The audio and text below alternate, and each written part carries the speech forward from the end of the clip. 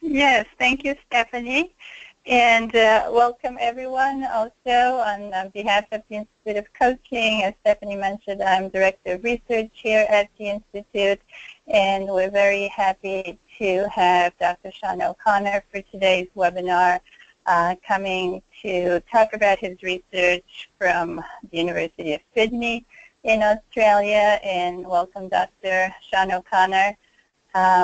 I would like to take a few moments to introduce Dr. O'Connor. Some of you might have met him at the Institute of Coaching conference last year, but I'd like to say a few words about his work and the topic that he'll be talking about, of course, which he'll develop in much more detail.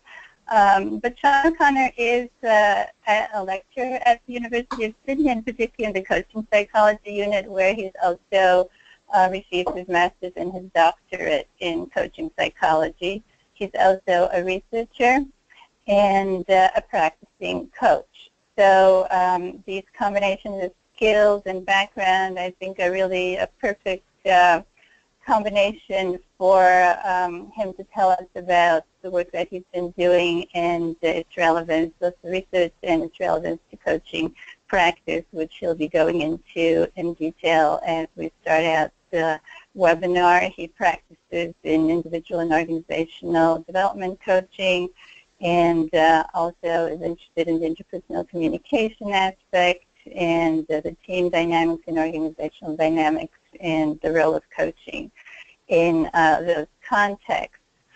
Now, his research has been certainly very cutting edge. The ripple effect that he'll be talking about was a study that he began a few years ago, and it was partly funded by the Institute of Coaching Harnish research grants, the grants that we award for research in coaching and all aspects of coaching.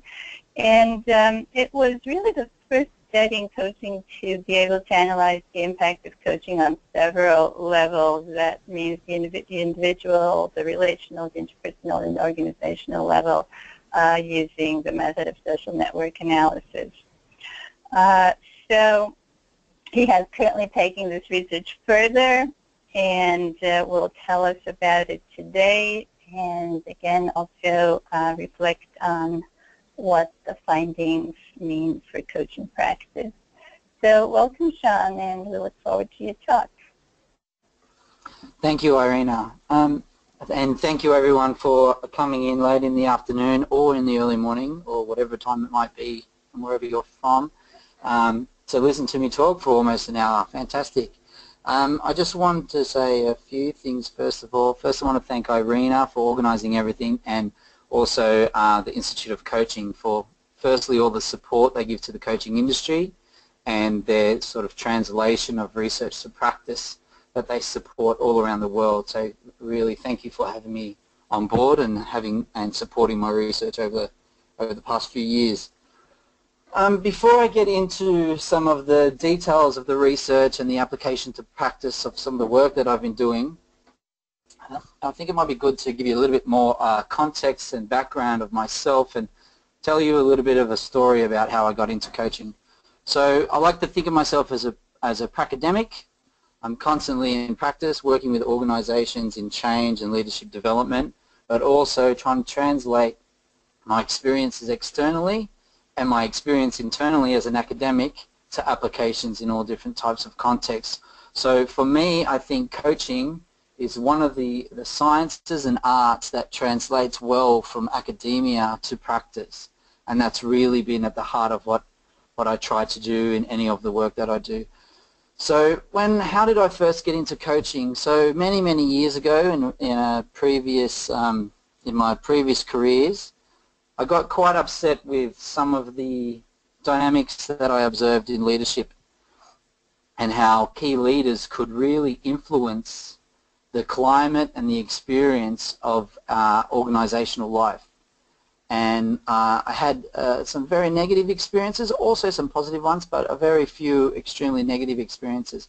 And when I got out of those industries, one of the things that I started to ask myself is how can leaders change to try and help support the others that they work with. And to me, it seemed quite intuitive that leaders have this massive influence on the experience of others. But to my surprise, when I started coaching, first learning the art of coaching, the focus was very individual. And while we make a lot of assumptions around the translation of the work that we do with leaders to others in the organization, in fact, when we get brought on board to practice within an organization, often when you speak to HR or whoever it might be that's purchasing coaching, they're asking for more than just individual change. They understand that coaching or any leadership development can have an impact on others. They're looking for cultural or climate change. They want the leader to have influence on others in a positive way, whether that's based around performance or well-being, both of which are intimately connected. Regardless of the fact that coaching is mostly individually focused, they do want to see change ripple through an organization. And to my surprise, this has never really been looked at in great detail. And that sort of started my research journey. So before we get into the detail, I understand that there might be a lot of people out there who come from various backgrounds. So if there's anything that I go over too fast or that I don't explain clearly enough, or I come across as too academic-y, please send a question through or an explanation through to the Irina or the others that are looking after the webinar, and then I'll try and get to those in the middle and towards the end. So feel free to ask for clarification at any point, and we'll stop at a few points to try and clear things up if we can. So, as I've just explained, the push for me was about into coaching, and then when looking at the research that I've been doing was about trying to support leaders to be better in supporting those they're connected with. And this led me down a rabbit hole of research, which hopefully I can explain to you clearly now. So this idea about how change and influence occurs in the midst of such complexity and connectivity was of key interest to me. Leaders, in a sense, are central to this because they have these connections with others more broadly across the organization. So for me, if we're interested in emphasizing well-being and supporting well-being of others, which is a primary goal of much of coaching alongside performance enhancement, we need to think about how the influence of leaders spreads across an organization to the experience of others. Now, on the surface, this might seem quite simple, but it's much more complicated than that. And when I was trying to unpick this sort of complexity of interconnection between leaders, their followers, and others in the system, it led me down to some interesting ideas around how we understand systems and how we might potentially work with systems, both as individual coaches and as leaders, or as even members of any network or any system. So in order to understand the interconnectivity or the connections and relationships between organizational members and how they influence experience, we need a theoretical perspective of systems. And there's this saying that says, and I'm not sure exactly where it came from, so please don't quote me on this one, but it's been around the traps for a while. The quality of our conversations determines the quality of our relationships, and the quality of our relationships determines the quality of the systems and organizations we live and work in. Now, my supervisor when I was a student here at Sydney Uni and the coaching unit, Michael Cavanagh, he used to say this a lot, all the time, whenever he was teaching us. And really, I never really understood it for a while, quite as clearly as I hope I understand it now. But there's some important components to this that help us understand systems and how we work with others. One is this idea of quality conversations. Now, for those of you who are interested in systems theory, Ralph Stacey talks about complex adaptive processes, and he talks about how locally individuals have the ability to manage or shape the communications and interactions they have with others. And what this statement suggests is that those conversations create the quality of relationships we have. And it's the conglomerate of those relationships that determine the quality of the system or organization or team, whatever level you want it to extrapolate to, excuse me, the quality of that. So there's this almost nested connectivity between the individual and how we choose to act and the quality of conversation we have, just like a coach does with a leader or anybody that they're working with. And that creates a system or a relationship at the first order of magnitude, and then those conglomerate of relationships lead up to a quality organization, one that potentially values the quality of interaction and well-being of others that they're connected with. So from this perspective, there is an opportunity for us as individuals to influence the relationships we have and therefore potentially have a ripple effect out to the bigger organization. Now, we can't determine exactly what that is. We can't control exactly what the outcome is of an organization, but with this understanding, coaching becomes more relevant in how it works with others. And the relevance of those leaders' interactions or the individual interactions that they have within an organization becomes more relevant because it helps to shape the quality of experience for others. Now, this is all good and well and comes from a sort of systems theory perspective, which often provides a metaphor for understanding and some particular features that help us understand systems. So as I move through this webinar, I'll talk firstly about systems theory and also then into ideas around networks and social network analysis. Then I'll look at in detail some of the research that I've done around the coaching ripple effect and the applications of that in coaching and working with others.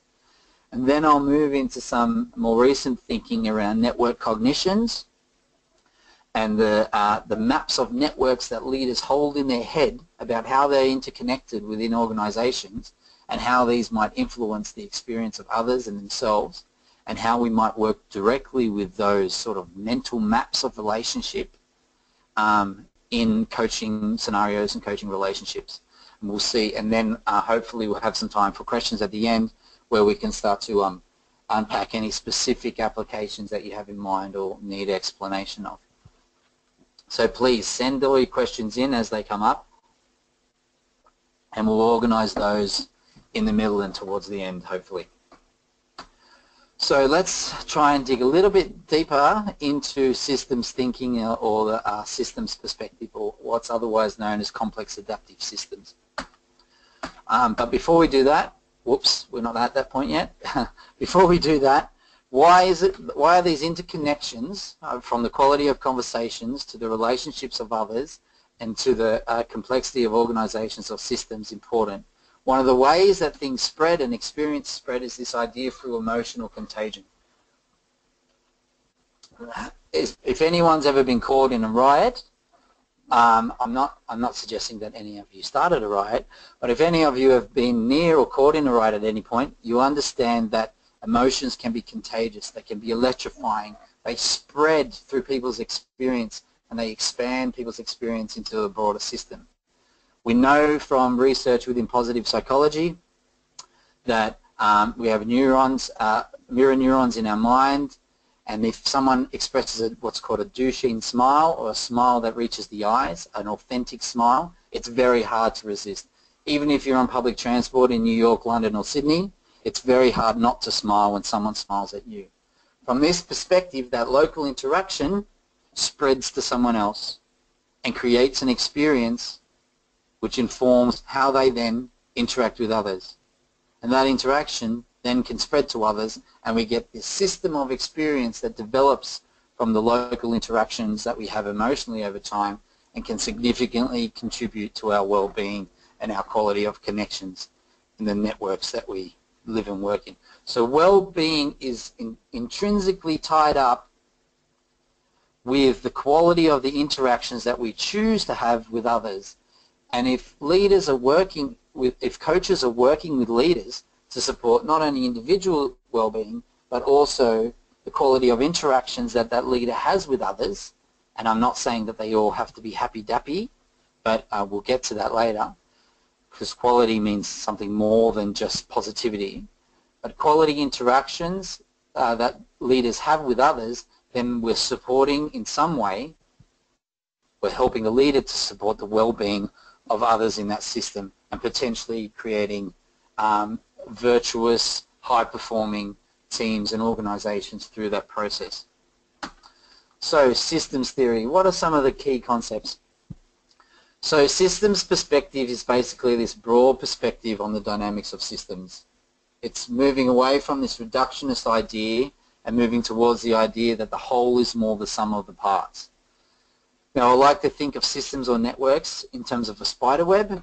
If you pluck one thread, then maybe nothing will happen, but maybe the whole thing will collapse. This interconnectedness across the web of interactions within an organization, small changes can lead to big shifts, or they might lead to no shifts at all. But something will change in the slightest, at least to some small degree. The system, once something is acted on, the system is different. If you pluck a strand from the web, it might not adjust visibly in any way that you can notice straight away, but it is different because that strand is missing. So there is this, this relationship between local sort of changes and interactions that help shape and form a system. Now, this is great from a metaphor perspective, but is it enough? I'm not sure systems theory actually explains clearly enough how we can enact some of these ideas in the work that we do with leaders and organizations, or even the work that leaders do within their organizations.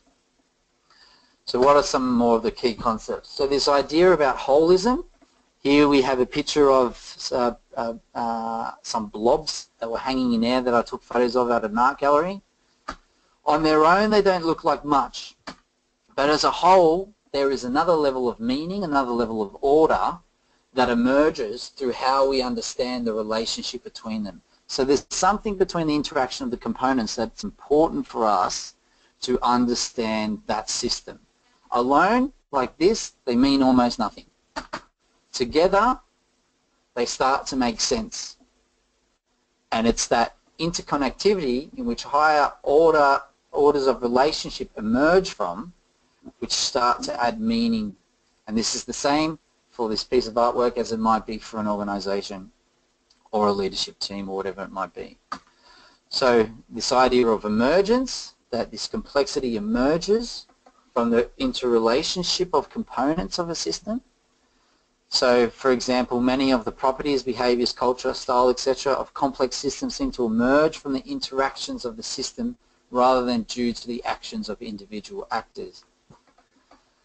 So, Edelson and others, if you look at this picture on the bottom corner there, we can see we can see the circles and we can see the square, but there are no circles and there are no square. It's just four Pac-Man figures related to each other in a very specific way. It's from the quality of those interactions between the components in which the higher orders of meaning or understanding emerge. Here we have a picture of a bunch of different coffee cups. Some are flat whites, some are long blacks. From a higher order of magnitude, when we look at the relationships between them, they have this higher level of meaning and connectedness. There is something about the pattern of relationships which allows order to emerge. And I put to you that it's the quality of these relationships when we start talking about human interaction and the way that leaders work with organizations that are important if we want higher orders of meaning to emerge from the systems that we work in. And this means things like higher levels of performance, higher levels of virtuousness, and a climate that supports growth and well-being. The interactions that happen at a local level between these components or these individual coffee cups or the individual leaders that we work with are important for our understanding of systems.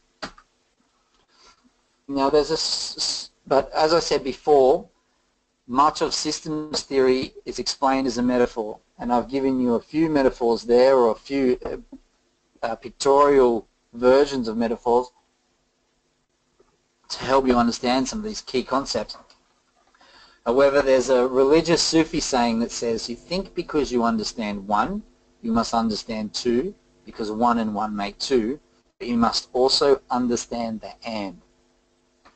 And when I started investigating how we could operationalize systems ideas so that I could start to measure or map the potential influence of coaching beyond just the individual, which I had a gut feeling was the case, and I knew that others within organizations were hoping for it when they get coaching for their leaders. This sort of saying stood out to me. I can't remember originally where I saw it. So because 1 and 1 make 2, but you must also understand the and. So what's the and talking about? The and is talking about the space between. It's the space between individuals. It's this quality that we talked about previously. So what's the process of that exchange? Can we start to map that? Can we understand relational data, which is what it's referred to as, which is something that transfers from one person to another rather than just being embedded in the individual? Classical psychology focuses on individual differences mostly and does little to look at, except in some parts of social psychology, does little to look at the relationships between things and the importance that these have for structure. So the and become the focus of my attention in many ways. Excuse me while I just have a drink of water. Okay, and this led me to the idea of network thinking and networks, and then on to social network analysis. So let's have a look at the definitions of this. This will give us some context for how we can start thinking about applications within coaching and organizational change and leadership development. So network theory or network science, basically it's the study of network representations of physical, biological and social phenomena leading to predictive models of these phenomena. It's basically the study of the relationships and interactions between components of the system. It's about the stuff in between. It's representing these in network maps that help us understand the mathematics in a way of how these relationships change, emerge, and lead to outcomes for systems. So it sort of places more relevance on what we call relational data, which are things like communication, information flow, transfer of energy, viruses, perceptions of trust, anything that can move from one object to another object. So it can be trade relationships between countries, for example, or the quality of interactions between one person or another, or the emotional experience that one person has of another, or money that's lent from one person to another, or viruses that are spread from one person to another. All these things are relational types of data that help us develop maps that inform then how things change and spread across systems. And this was very interesting to me because it potentially held the key to understanding how working with a leader might lead to change in an individual's experience with that leader, which then may lead to well-being improvements or performance improvements in both the leader and that person that they're connected to. So let's have a look. So within network science, structure is extremely important, and we know that structure is important also within our understanding of organizations. So these are different patterns of networks, and of course there's many more complex versions in between, but this helps to understand how there might be significant differences across these different forms. So here we have a centralized network where there's someone and I like to think of this as different types of teams or organizations to help me sort of conceptualize this more practically. So on the left we have a centralized system. You could think of this as maybe a leader with a team who controls all information and doesn't share it between individuals. So everybody has to come through them, and it can lead to a bottleneck. Now, one of the issues with this type of structure, if that person leaves, then the network crumbles. Now, in the middle, we might have what's more of a matrix-style organization or a team-based organization in which we have a number of leaders that control the transfer of information from one team to another, and it's what we call a hub-and-spoke system. So these are very efficient. Transfer of knowledge and information happens quickly. It's also very problematic if we're not talking about information anymore, we're talking about a virus, because the viruses can spread quite quickly. but you get the idea in that this hub in that these type of systems have a natural efficiency to them that are based on their network structure. Now on the far right we have what we might think of as a bureaucracy, in which there's many levels of authority required, and information has to pass through nearly every person in order to get improved in the system or approved in the system. Now these networks are very slow. It takes a long time for one thing to spread from point A to any point B. However, they are very robust in that if you knock out a few nodes, which are the points in the system that interconnect, if you knock out a few points, it doesn't matter, there's alternative pathways. Within the middle decentralized or hub and spoke network, if you knock out one of these main hubs, which are key to transfer of whatever relational data we're talking about, then you get a disconnected network. So you can see how structure is important. And network science and network theory pay very particular close attention to this. Now, networks within organizations are much more complicated. They're usually a mixture of all of these in different parts of the organization, and many of the connections are informal. It's not about the formal structure of an organization. That's not how information transfers. It's about the informal networks, the networks of friendship, the networks of relationship, the networks of interaction, the networks of a history in terms of relationships that people have had with others. These are the networks where transition of information and experience ripple through a system. They may look very similar to the formal structure of the network, but usually not. There's usually some variation. Okay, so let's move on to social network analysis, and we'll get a little bit specific and technical here. So social network analysis is just the it's just the application of network thinking to actually measuring stuff. And there's a lot of different complicated sort of mathematical equations and mathematical analysis that you can do when you understand the strength of a relationship between each and every other part of a system or each and every other individual within an organization. And the real reason that I mentioned this here is because this is the sort of process I got to in which I started to measure the potential for the coaching ripple effect. So there's a lot of computer packages out there. There's more and more every few months. Some of the basic, really hardcore, I guess you could call them ones, UCINet and NetDraw and Sienna, which really, there are lots of more practical, simplified, less statistical approaches which help you visualize these maps of networks. But we'll get to why that might be important for you as coaches, and I'm assuming most of us are coaches here later on. So just to highlight one point around some of the things that social network analysis tells us, and there was a very useful HBR article a number of years ago which talked about this idea of bonding and bridging. Just to give you some idea, if you think of an organization, this idea of bonding in a network or a social network is where everyone is connected with each other or closely connected. So this might be a team that interacts regularly on a regular basis, quite intensely with each other. They all share the same connections. They're all interconnected with each other, and they sort of they hold these sort of sub-networks within a network. Now, bonding is great because it leads to high levels of commitment, shared meaning, interconnectivity, and this sense of trust. But it can also lead to things like groupthink and a lack of innovation. Now, bridges or bridging connections might be the people who move from team to team or are central amongst many teams, and information might flow through them quite a lot.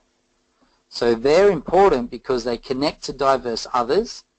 They can be important for creating diversity, and they also create innovation and access to new resources, including things like ideas. One organization I was working with a number of years ago decided to put in place what they called, what did they call them? They were creativity agents. And what their primary focus was to attend random meetings. And what they basically did is create a formal position for these bridges in which others attended these meetings, and they would then share information that was relevant from other meetings that they had or other things that they knew other teams were doing in order to create efficiency and to spread new ideas across the quite large organization. Now these are important people because they created more opportunities for efficiency and innovation, and they basically created these bridging positions across a network. Now this is important because where leaders that we are working with are placed in a system may have influence on the impact that they can have on others, and therefore any change that they experience through coaching will only be able to ripple to those that they're connected with.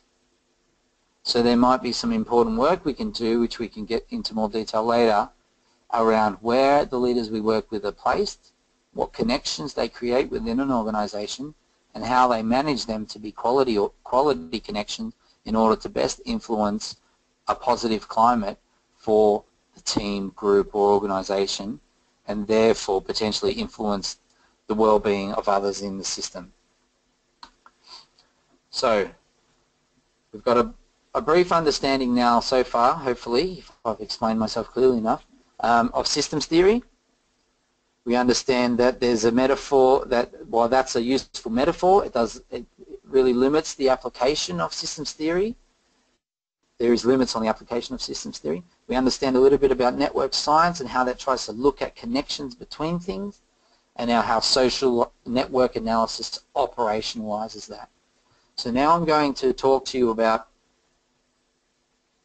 the coaching ripple effect and how I try to use social network analysis to measure the impact that coaching has on others within the system.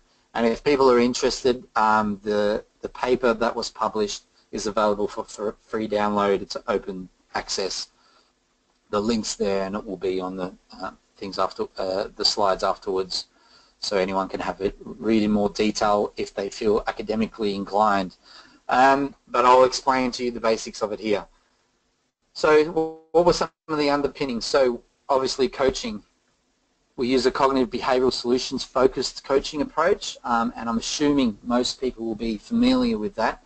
But basically, just like cognitive behavioural therapy, cognitive behavioural coaching tries to work with the thinking of the leaders in order to support their goal attainment. And solution-focused approaches are really around maintaining that sort of commitment to moving forward and to finding multiple solutions that help people reach their goals, rather than focusing on mining for the root source of the problem, as opposed to problem-focused coaching or clinical problem-focused approaches. So we know that cognitive behavioural and solution-focused coaching can influence well-being. There's plenty of research to support that. Now, in order to understand how leaders may influence others in the system, I needed a model of leadership that seemed relevant for the influence on well-being that I expected. And so we looked carefully at transformational leadership within the leaders that we were working with. And there's plenty of research supporting the efficacy of the transformational leadership model in terms of performance and well-being. So some of the other sort of theoretical and empirical methodological underpinnings. So part of the framework for what informed this was the broaden and build theory, this idea that that positive emotions broaden our thought-action repertoires, or our ability to think and then put those plans into action, and that if leaders had a broader thought-action repertoire or a broader options of what to do based on their positive emotions that they experience in coaching or they build up for themselves, then they'll be better able to spread those emotions to others. And there was some, at the time, I was also informed by the research by Lasada and Heathy, but there's been a lot of controversy about that since then. But the basics, some of the basics of it still stand.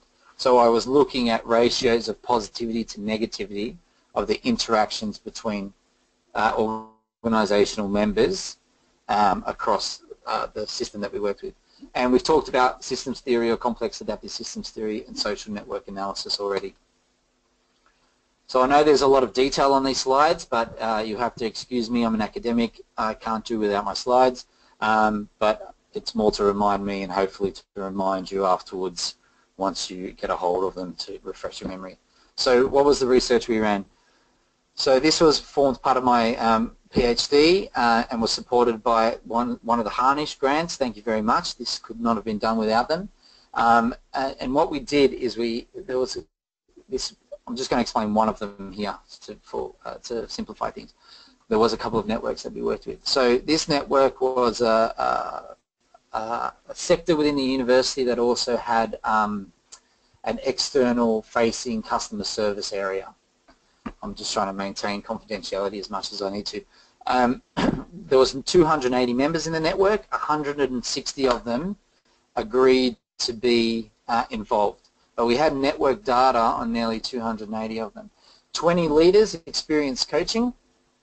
They had 8 sessions over a 16 to 20 week period, and we had a whole bunch of measures. This included things like psychological well-being, the Riff and Key scale for those who are interested in scales, and we also measured things like goal attainment and goal progress, as well as 360. We used the MLQ, or the multi-leadership questionnaire, which is a measure of transformational leadership, which is 360 leadership questionnaire for all the leaders, as well as goal attainment measures and the well-being.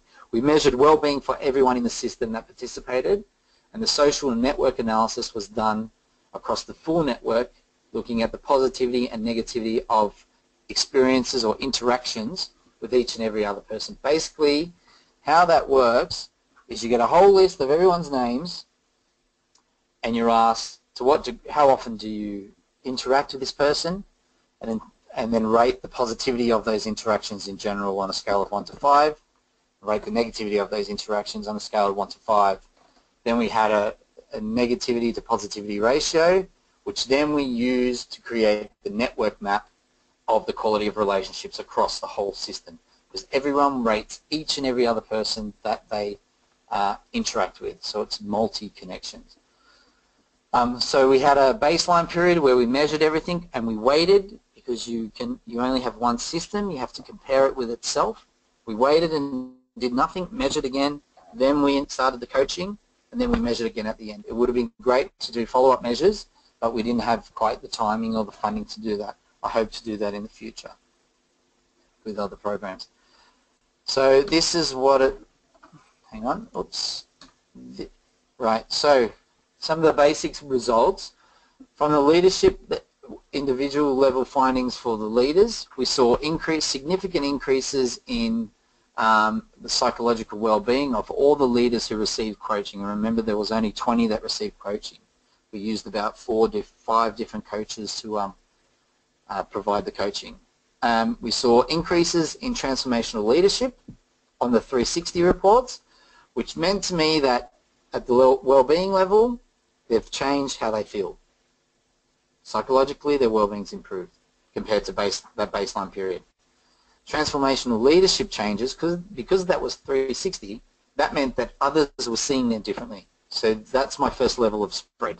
I know that they're not just feeling different, they're behaving different, because otherwise others wouldn't see it.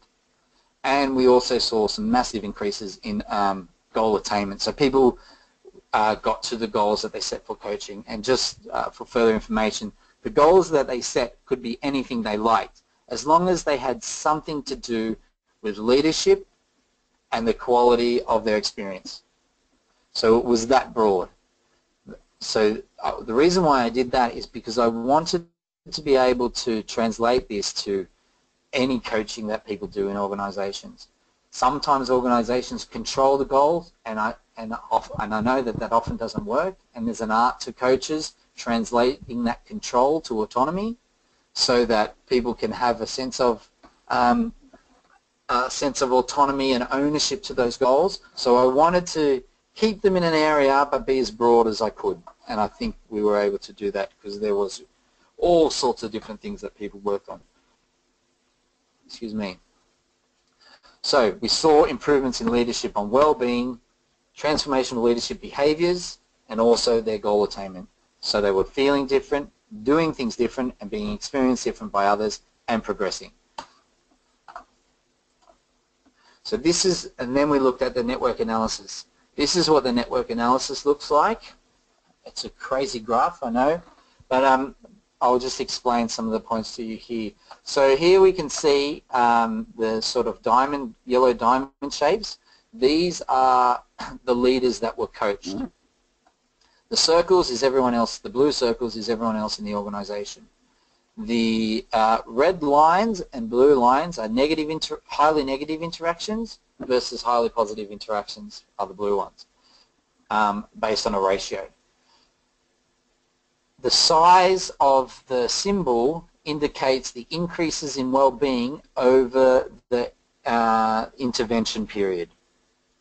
And as you can see, there was the closer people, what we found out is that, yes, leaders perceived, and I'm going to skip over a couple of slides in a minute because I'm explaining it here with a picture instead. I think it's more useful. Leaders felt that their quality of interaction improved based on the coaching and the intervention. The well-being on average for all the leaders, some not so much as others, but remember this is scaled, they all improved. Some of the well-being improved for all the leaders. Now, when we looked at general well-being across everyone in the organisation, we didn't get a significant result. I was hoping that the ripple effect would be strong enough to reach everyone. That was a bit naive because it was a big organisation, 180 people we had these measures on, and only 20 people coached. But when I started to look at the local networks around those that were coached, some very, not very surprising, but very important data came into view. So it turns out that the more closely connected you are to the group of people that were coached, the higher your increase in well-being. So this is tricky, so let me help you understand that carefully and make sure I'm explaining it carefully. In an organization, you might have a formal leader, but often, in any hierarchy, you interact with more than one of them. It turns out if you interact with more than one of them that had received coaching, then your well-being improves. So it's not just the formal leader that you work with, but the number of leaders that you interact with that inform your experience, which makes sense, right?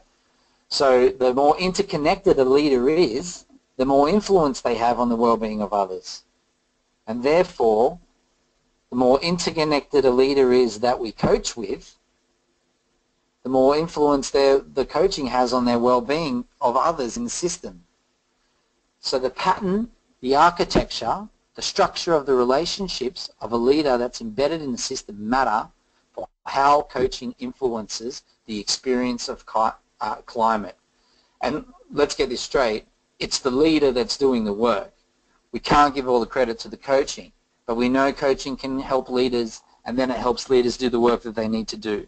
So through coaching, there is a ripple effect of well-being, experience into well-being of those that are interconnected with the system.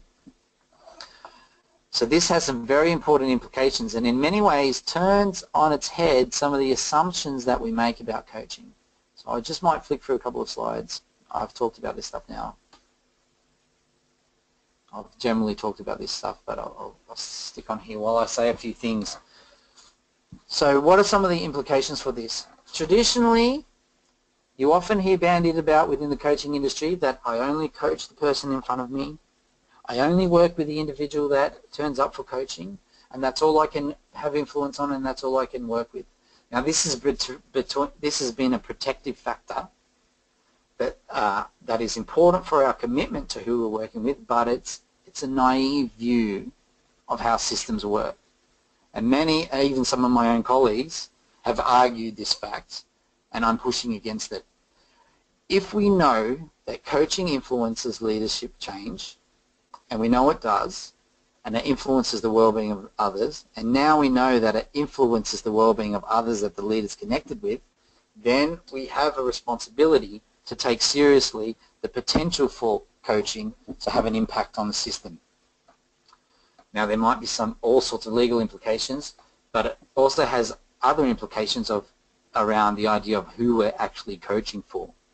The push towards this individual focus of the impact of coaching has kept coaching safe for us. It's helped us ignore the complexity, but I don't think we can do that any longer.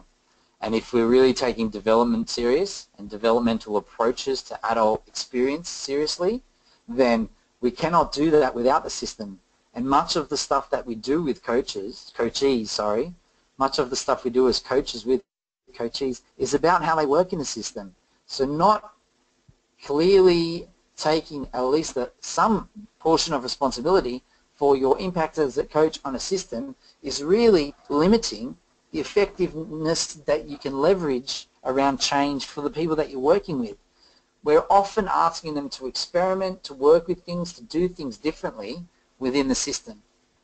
And what the coaching ripple effect now suggests is that there might be some importance, or there is some importance, around how a leader is embedded in that network structure.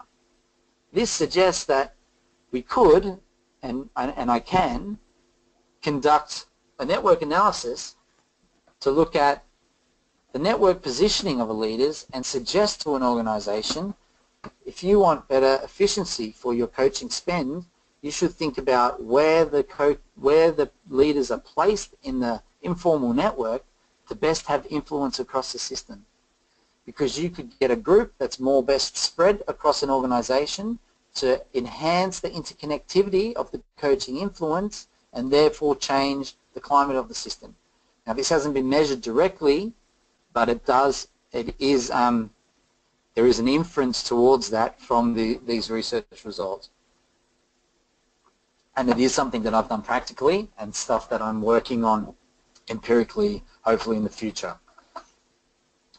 So what are some of the other implications? So it has implications towards our responsibility. It has implications for how we understand the embeddedness of where we work with leaders, but it also has some important implications for how we work with leaders to understand the networks that they're embedded in. So after this research, I started to think about it. So what was it about the leader and the within the network that might be able to influence this process? We already know the quality of their interactions and their well-being, but I started to look for something more. I'll just quickly check the time to see how we're going. Okay. So this moved me into another area around leadership and networks, and more specifically around network thinking or network cognitions of leaders. So what might that look like? So we've got another 10 or 15 minutes of talking and hopefully some time for questions.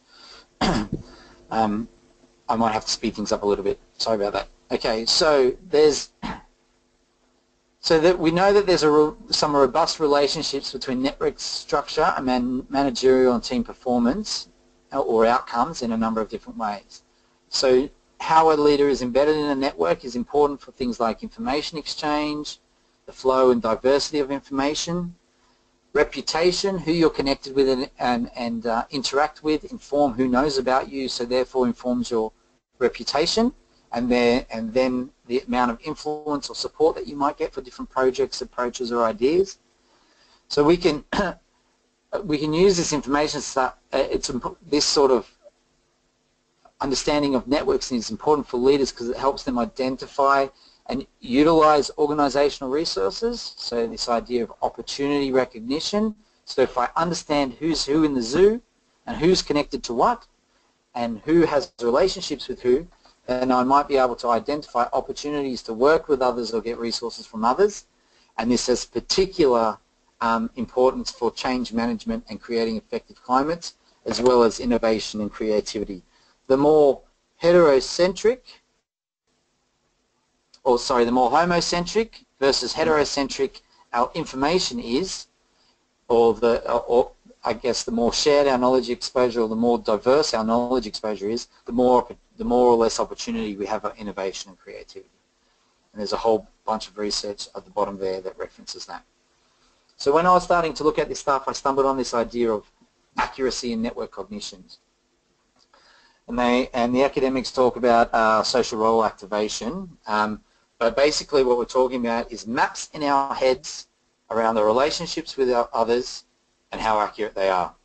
Because through things like social network analysis, you can map these things by asking everyone else in the system about their relationships, and then you can get a leader or an individual's version of that, and then you can see how accurate their version of that is compared to the average of what everyone else says, which gives you a reality versus a cognition. It turns out that cognitively accurate leaders are seen to hold more power in a network. They're rated as better performers, but it's a chicken and egg situation. We don't know if they're in those positions within a network or they're accurate because they have more power, so therefore more exposure, so therefore more feedback to adjust their network thinking, or they're better performers, so work with others. We don't know which comes first. Now there is implications for leaders and organizational members in general around a lack of cognitive accuracy. Politically, we can create more political chaos through not knowing who's connected to who or the quality of relationships between each and others. And also we can get political advantage if we understand the importance of different relationships to each and every other person in an organization. This helps us to function differently, work strategically, and actually is informative of our development. This is a little bit of an aside, but anyone who's interested in actual development coaching around adult development theory, as we go up in orders of complexity, we start to integrate more systems of our experience. Now, I believe that network cognitions are a pathway of doing that. It's a pathway towards systems thinking because it helps us start to put maps together of bigger and bigger complexity that we can apply to our experience, and that feeds back into our development. And as coaches, we can help leaders do this. And if we're helping them develop, if we are working with them, and I mean develop in a very specific sense, I mean if we're helping them to include higher levels of complexity of their experience in their decision making, in line with things like Kegan's adult development theory, then we can do that through helping them map networks and create more accurate network cognitions. And there's a number of predictors of network accuracy which have been identified in the literature, but you can read those in more detail from these articles at the bottom here, or I can answer some questions if anyone wants to, specifically at the end. I just want to get through a few things.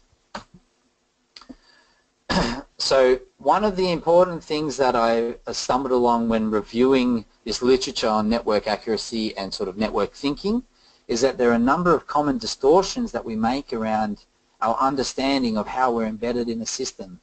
These are important because if we're working particularly from a cognitive, behavioural, solution-focused coaching approach, and I know that's not the only approach, but cognitions are always involved in coaching no matter how much you try to avoid them.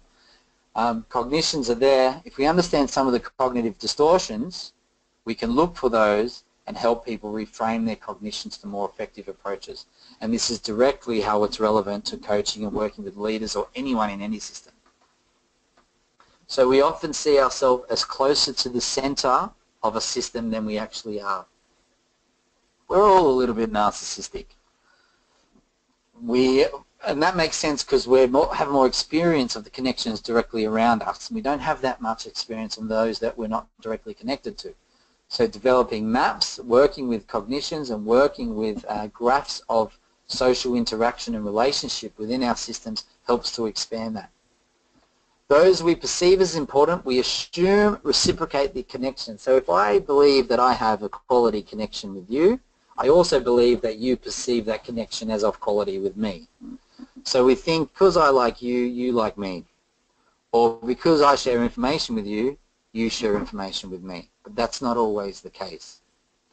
Now if we have high accuracy in our network cognitions, then it tends to be right. What we determine, what we think is the case, more than likely is.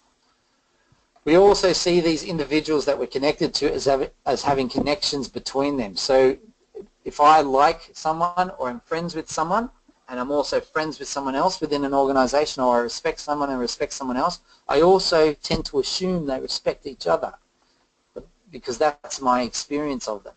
But that also might not be the case, and that's a common cognitive distortion. We also attend to different network aspects depending on history and experience. This is the idea of emotional memory or experiential assumption, and this is quite useful in coaching more generally anyhow. When we experience someone, our first impressions count, we know that, and if we have an intense emotional experience of them, for example, maybe an argument in a meeting that didn't go, or some resistance in a meeting that didn't quite go to plan, then that informs every interaction we have with them from then on, and it's very hard to reshape that unless we reanalyze the relationship. And you can do this by setting tasks with leaders to reassess the relationships they've established and to take away some of that historical influence or that emotional memory which says, I remember you, we had this interaction, it was intense, that's how and who you are from here on in. And by making those bringing those cognitions or thoughts to the surface, we can start to shape them and change them to be more effective. And this idea of role risk aversion, in that we don't like to challenge our perspectives of the connections between us and the system, because we have this level of discomfort or fear around potentially losing status or potentially affecting our status. Now we try, and this is important because it avoids us facing the truth in a way, because we assume a level of status that actually might not be correct. And that then informs how we interact and how we work with others. So so let's start to get into some of the implications or applications more specifically. And I'll go through this a bit quickly, and then we'll have 15 minutes for questions, hopefully. So how do I suggest we might start working with this? And it seems we have a few questions now, so that's good. I'll go through some of the implications now, and then we'll have a break for questions. So how can we work with cognitive frameworks of networks with the individuals we're working with, and how can we work with systems more, with our leaders within systems more generally? So one of the things that we can help do as coaches is increase exposure to heterogeneous knowledge and information.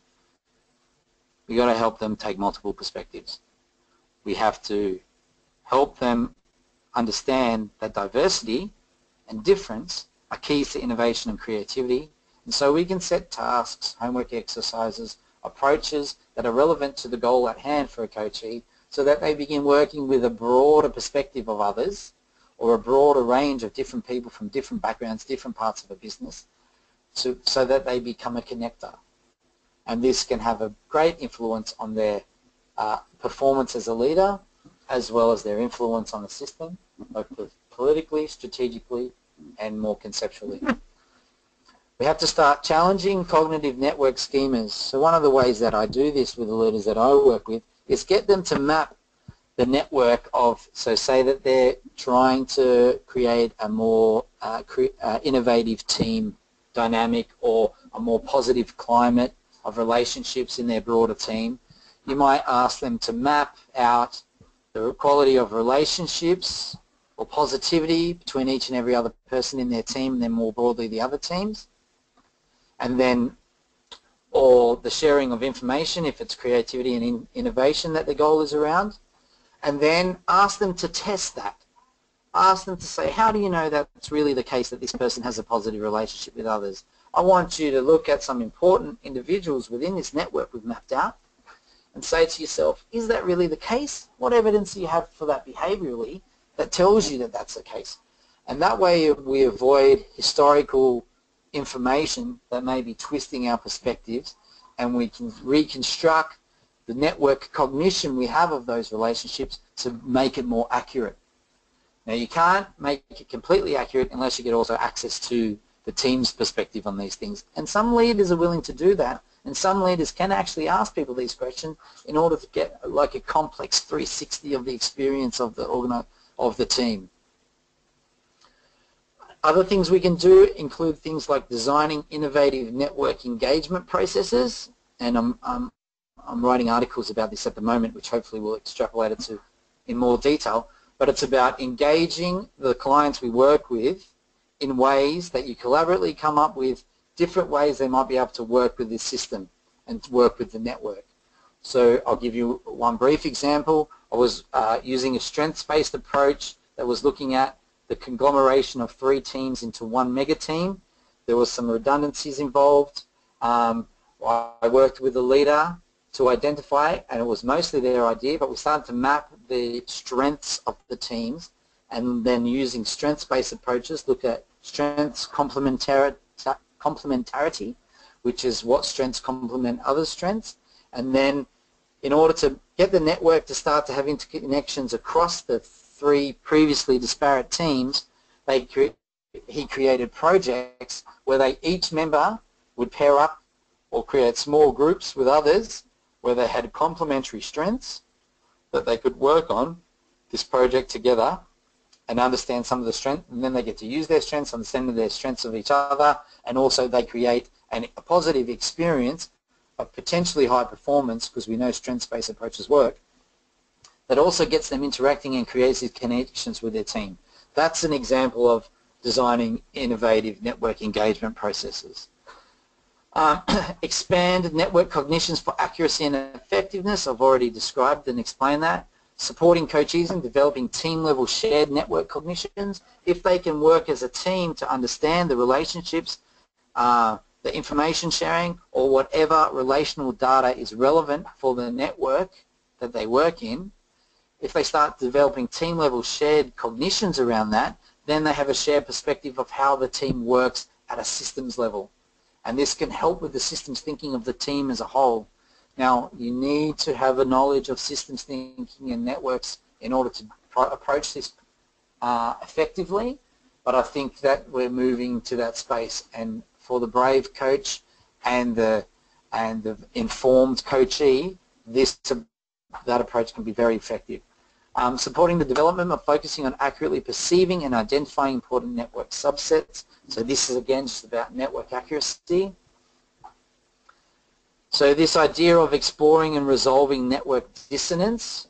So this comes from the idea of cognitive dissonance, in which our actions might be incommensurate with our thinking, and that leads to a pressure to push towards either the thinking being the same as the acting, or changing the acting to be the same as the thinking. Now, if you expose real data through the testing of networks and the accuracy of networks, then you may create a network dissonance around people's perceptions of who's who in the zoo, who's connected to who, and what are the quality of those relationships. You can work with that dissonance to help them create innovative network engagements, for example. And then this last idea around perceptual network exploration, which is network sampling and engagement, which is just getting, which I explained before, which is just getting them to test the reality of what they think is the case around the connections of each and every other person. Okay, so there's some ideas, and there are some more here, and there's also some more here, but I think it might be a good time to stop for some questions and really expand on some of the applications I've begun to talk about. Hopefully I haven't gone too far over time, so I'm not sure exactly, and then I can, if we have time, I can wrap up with some of the research that I'm conducting at the moment and some of the things that are moving forward. We do have some early data that coaching can actually shift network perceptions to be more accurate, but I've got more data coming in currently, so that's we have to put that bit on hold, I guess, but that's happening at the moment. So Irina, is it okay if we stop for questions now? Yes, absolutely. We'll address some of the questions, and I also wanted to mention that if we don't get to all the questions or are not completely answered during this webinar, we'll also share them with Sean, and he'll see them and perhaps continue the conversation. But thank you so much, Sean. This is really such an impressive study and so interesting with all the complexity. I have to say that I was listening as if I'm reading a novel that I can't put down and want to find out what happens with all the characters and all the relationships in them. So thank you very much for the interesting webinar. And we do have some questions that I will share with you, and maybe combine some that are similar so that we have time to cover them. But going back, it's you remember, to the network diagram that you had, that you showed us with the different colored squares and the changes. Yes, perfect. Certainly very interesting. And it's very interesting, you also mentioned that you really, the study kind of turns on its head some of the assumptions about coaching and what we take for granted, or we used to take for granted in some of the coaching literature and understanding. And particularly these interesting findings here that you have some negative interactions that are described with, that are illustrated with the red line. But also there's an increase in well-being, right, according to your analysis, especially regarding the people that are closest to the person that was coached. So is this a contradiction, or how would you explain it, and what are the, what are the assumptions about how this plays out? Okay, I'm really glad you brought that up, because that was something I forgot to talk about. So thank you. So one of the things I didn't say earlier is that while the leaders experience the interactions as more positive on general with everyone, everyone else experienced the leader's interaction as a little bit more negative, actually. And it seems like a contradiction, but I don't think it is. And I'll explain why. So what happens is that leaders change, and we've got measures of that here, so they start to behave differently. And even though others in the system experience the interaction as a little bit more negative, their well-being still improved if they were connected to more than one leader, or if they're connected to even one leader. So the more embedded they were with leaders, their well-being improved. But they still felt that their interactions got more negative. And this actually is a very important implication for how you work with coaches. So the way I understand it is this. A coach works with a coachee. The coachee starts doing different stuff in the system, starts leading differently, starts challenging others, starts trying to delegate more, starts giving more autonomy to others, and the others say, hang on a minute, you've changed. I don't like this. This is nice. We've established a way of working together. And systems naturally resist change at some point. I don't like using that term actually, but there is almost the stability that systems try to maintain, and so they have to renegotiate the dynamics of the relationship, and that's a bit hard.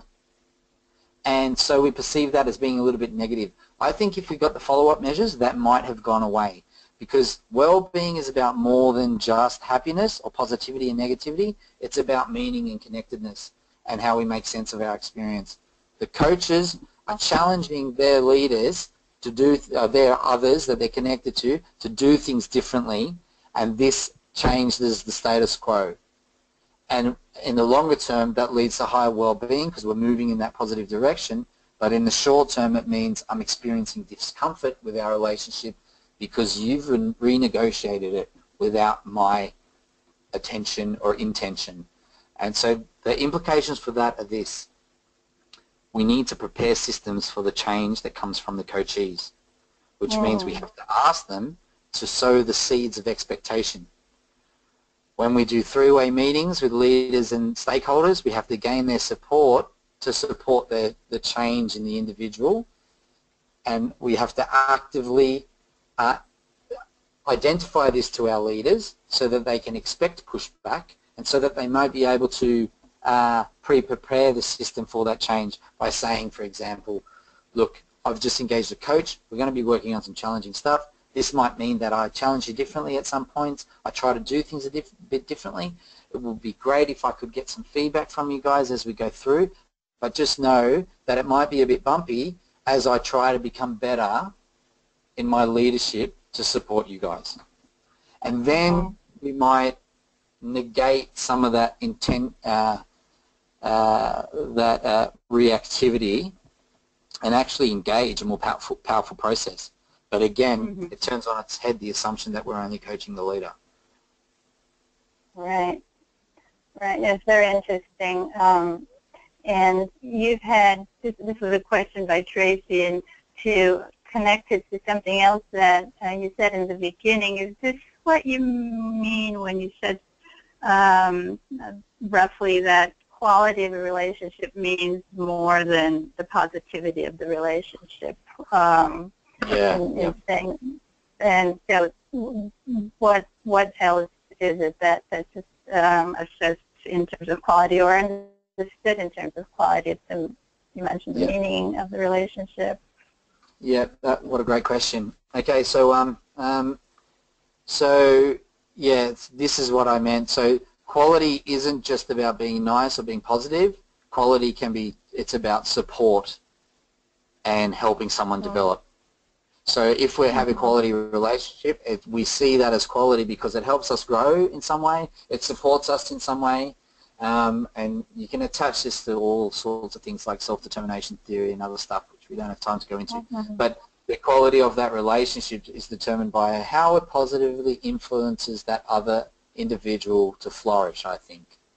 And there's a few different angles you can take on it, but it's not just, so if a leader challenges me, and that helps me think about myself, change how I interact with the world and what I do, that might not be so good because I'm a bit lazy, but in the long run it might be positive or of quality because it helps me become better.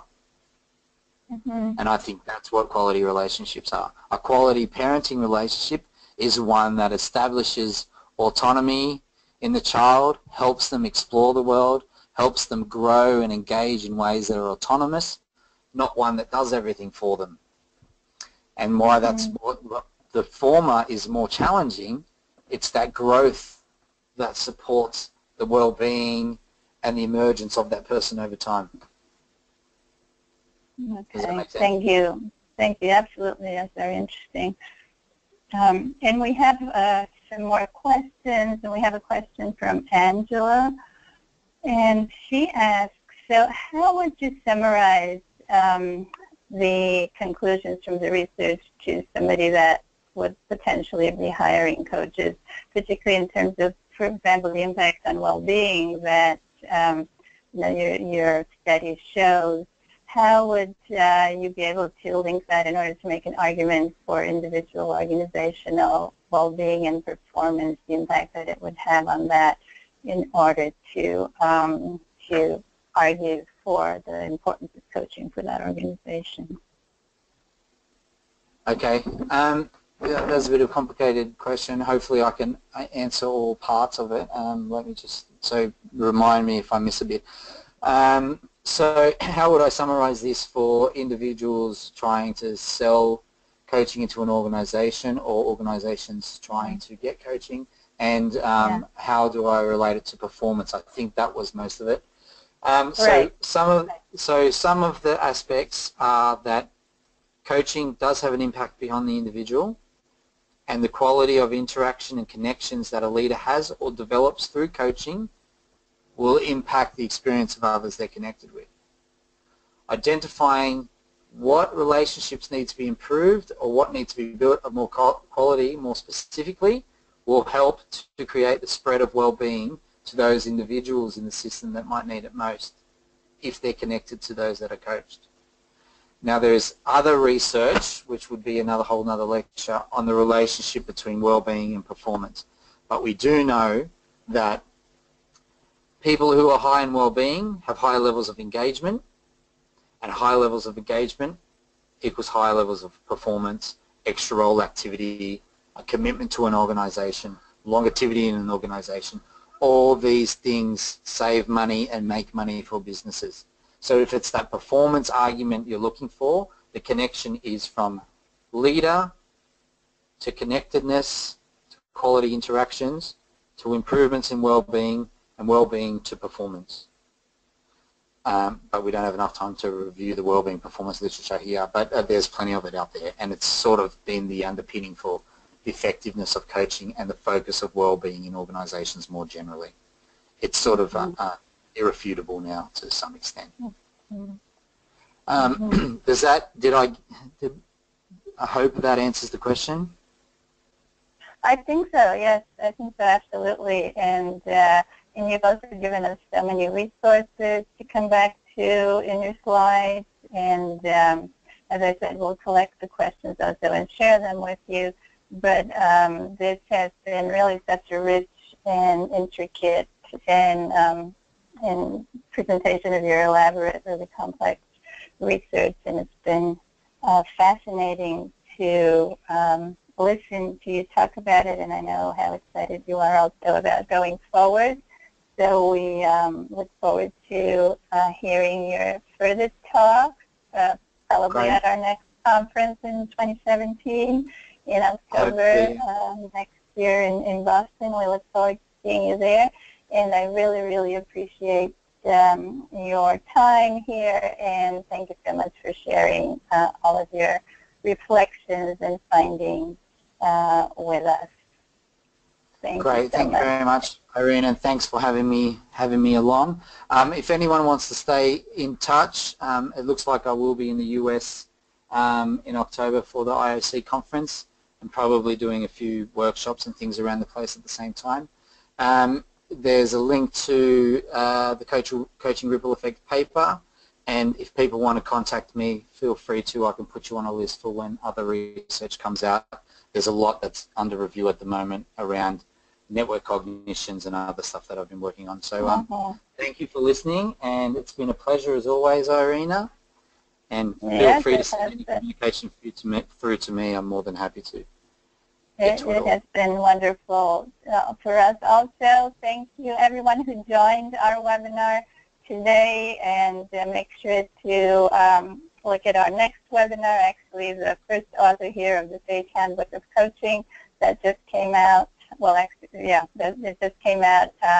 Tatiana Bachkudova will be our next webinar presenter in December, and I wish you all a good night or good afternoon, depending on where you are in around the globe, or good morning, actually. For Sean, it's early morning now in Sydney. My day is just starting now. Your day is just starting, right. And thank you, everyone, and we hope that you will join us again.